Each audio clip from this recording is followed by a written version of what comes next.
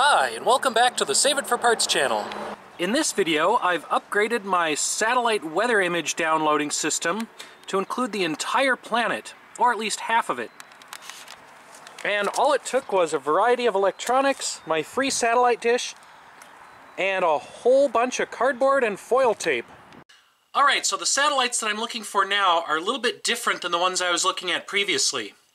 Previously, I was looking at low Earth orbit, polar orbiting weather satellites, and those fly around in a low orbit from pole to pole, and they're sun synchronous, meaning they always fly over kind of in the same plane as the sun, so they're coming over at the same time each day. The Earth continues to rotate underneath them, so that the track they follow on the ground is a little bit different each time. Since they're in a low orbit, they only see a narrow strip of the ground, and they're relatively easy to pick up with a ham radio and a basic antenna. Now conversely, the GOES satellite, or geosynchronous satellite, is quite a bit farther away, and it's orbiting synchronized to the Earth's rotation, so it's always seeing the same spot on the Earth as it goes around. Now because it's so far away, it takes a bigger antenna to see it. It's easier in one respect because you always know where to point your antenna, but since it is so far away, the signal is pretty weak by the time it gets to the Earth, so that's why you need that bigger dish to pick it up. Now I don't want to spend over $100 on a real dish, so I first started out trying to fake it with my surplus satellite dish. And I've showed most of this equipment in prior videos, but we've got my homemade dish pointer. It's the control box. And that controls this former security camera PTZ mount that lets me aim the dish. So first up, I need a feed horn tuned to the correct frequency for this satellite. This is what's known as a cantenna, and these were pretty common back in the days of Wi-Fi war driving. In fact, I have a few of them sitting around already.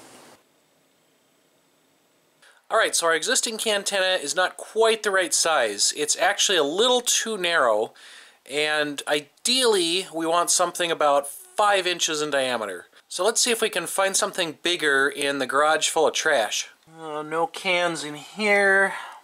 This one's a little too wide. Now that thing's about perfect. It's not a tin can, but I have aluminum tape, so we can make this into a tin can.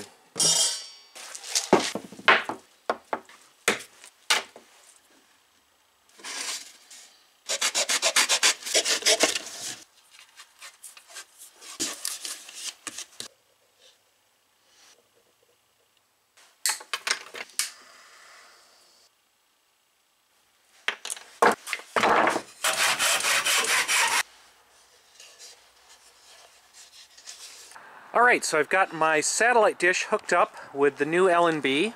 That's the oat can there.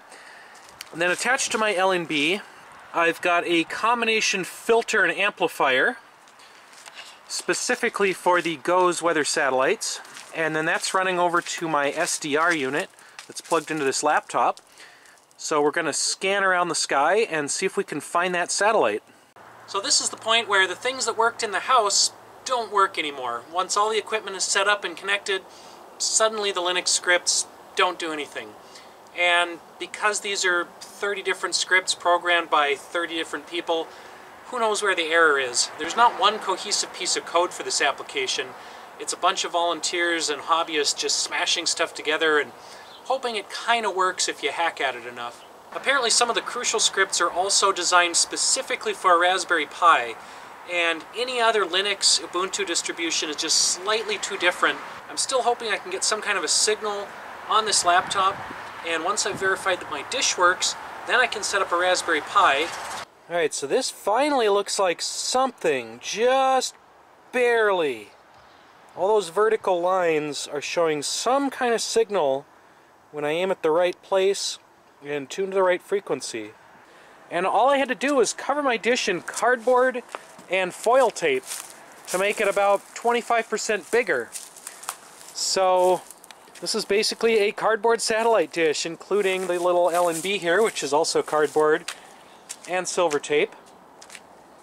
And that seems to be somehow just enough to get the signal.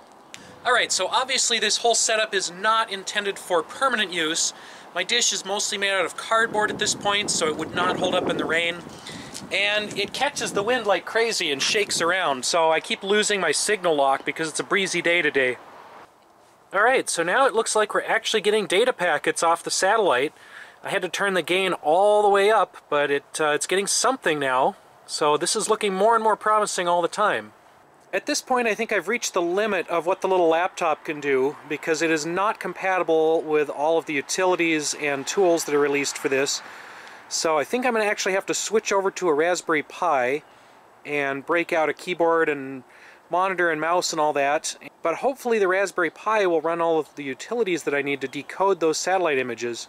So now we need to install all the scripts to download the images from the GOES satellite, as well as all the dependencies and config files and other stuff that we need. We did this before on the laptop, but it was not quite the right version of Linux. All this stuff works the best with the Raspbian Linux that comes with a Raspberry Pi. I definitely don't have enough computers on my desk right now. I think I need at least 2 or 3 more. Alright, I'll get this dish roughly repositioned. I think it was something like that. So if and when I get around to doing this on a permanent basis, I'll need a better dish, I'll need some waterproof enclosures for my electronics, and I'll need a more permanent mount.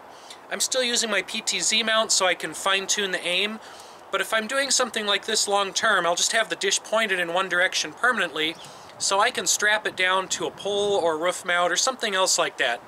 Alright, so according to everything online, that VIT error is supposed to be under 400 if possible, but between 500 and 600 I might get something. So I am getting some packets, and I'm not getting any drops at the moment, so I'm going to leave this thing alone and see if it'll actually download any images. And it is trying to download something, so we'll see what happens after a little while. Alright, I'm getting something here. I don't quite know what all this is, but it's auto-generating a lot of folders. And it seems like we're getting some images downloaded, so that's pretty cool. And these images are actually coming in pretty quickly, and as the internet suggests, they are filling up my SD card pretty quickly. So if I want to do this on a permanent basis or an ongoing basis, I'm definitely going to need a bigger SD card or an external drive or some kind of better file management system. But for now, this is a pretty cool proof of concept, and I'm pretty impressed that I'm able to get usable downloads off of this dish made of tinfoil, foil tape, cardboard, and just garbage. Alright, so this video is basically done because I've accomplished my goal of getting usable images off of that geosynchronous GOES satellite, and I'm going to move on to something else, possibly setting this up in a more permanent system, although I am still waiting on a free C-band satellite dish, or at least something a little bit larger that I can mount permanently. I will put some links to how I did this and all the software, all the scripts and whatnot in the description, so you can check those out and try to follow along if you want to do it yourself. And of course you can like and subscribe and check out my other videos, including a variety of satellite and radio projects, and see what I come up with next time.